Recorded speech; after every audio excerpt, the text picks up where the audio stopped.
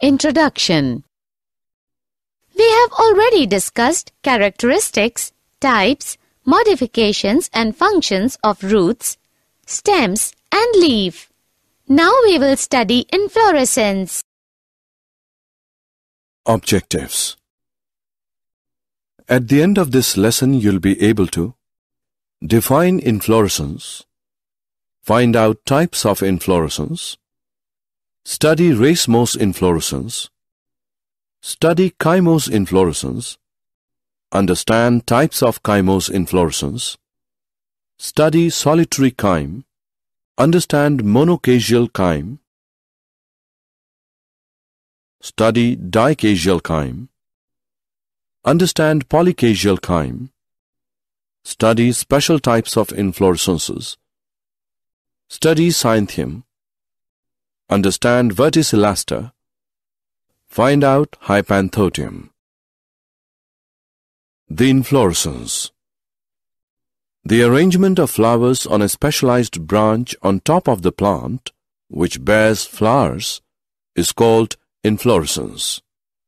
The axis of the inflorescence is known as peduncle. Sometimes the flowers are borne singly. Such arrangement is said to be solitary. When the flowers are borne on the tips of branches or main stem, then it is solitary terminal. Example, poppy.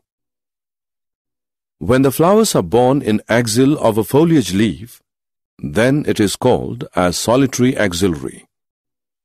Example, petunia, hibiscus, rosa sinensis. Types of inflorescence. There are three main types of inflorescence: racemose inflorescence, chymose inflorescence, special types of inflorescences. Racemose inflorescence.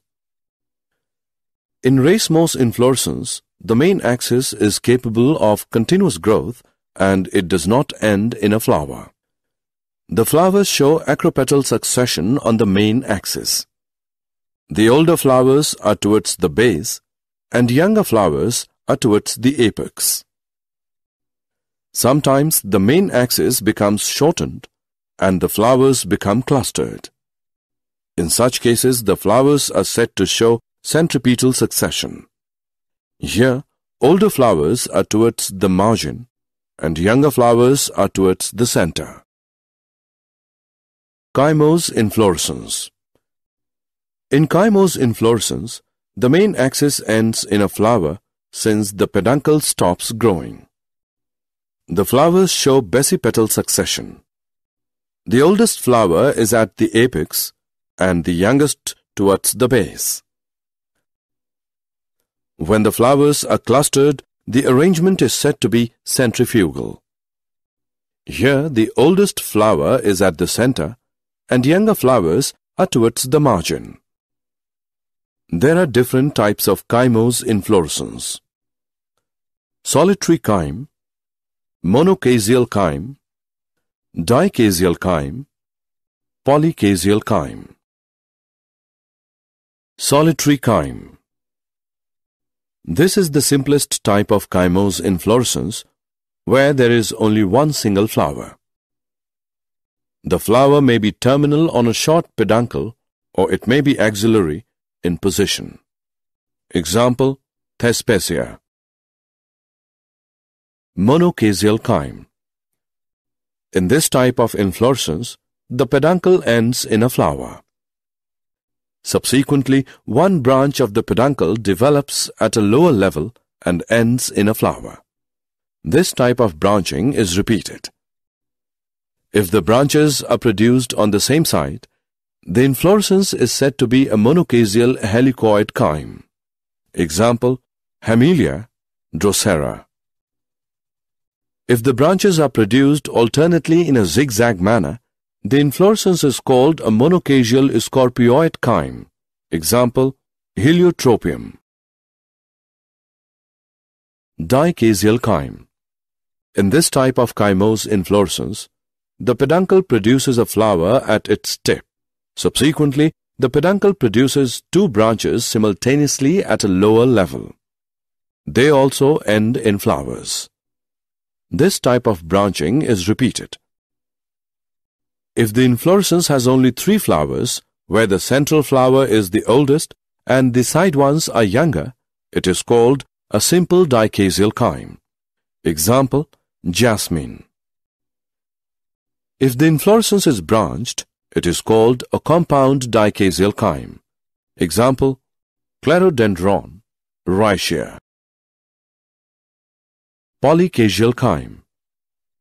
In this type of inflorescence, the main axis ends in a flower.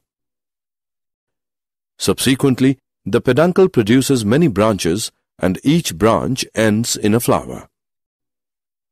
The flowers show centrifugal arrangement. Example, Homelia. Special types of inflorescences.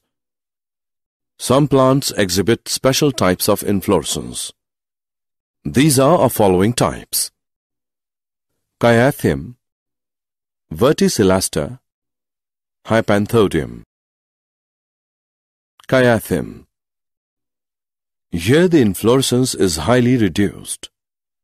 It has a cup-shaped receptacle formed by the fusion of 5 bracts.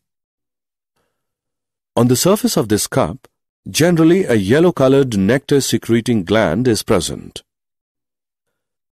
A single female flower arises from the center of the cup. It is highly reduced and is borne on a long stalk. The male flowers are highly reduced and are produced in scopioid manner from the axil of each bract. Example, Euphorbia pulcherrima.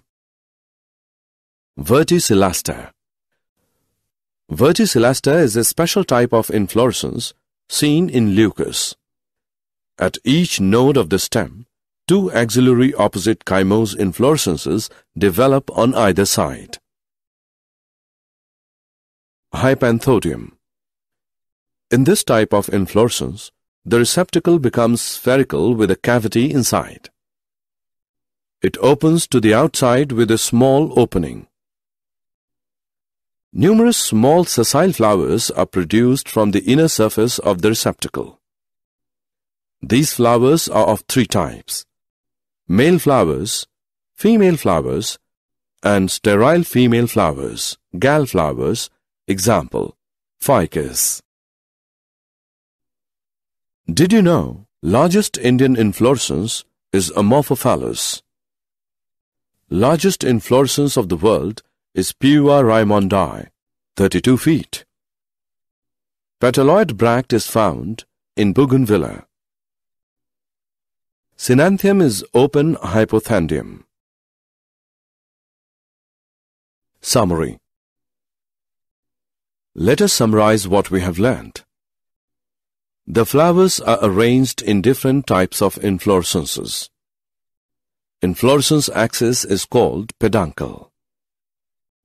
Edible part of cauliflower is inflorescence. Synconus is a composite or multiple fruit, develops from Hypanthodium inflorescence. In pineapple, ananas, and jackfruit, Artocarpus, rachis, bracts, and perianth are used for eating.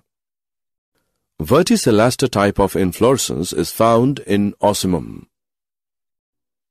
Simple cluster of radial leaves with exstipulate and parallel venation and chyme or umbel inflorescence are the characteristics of Liliaceae.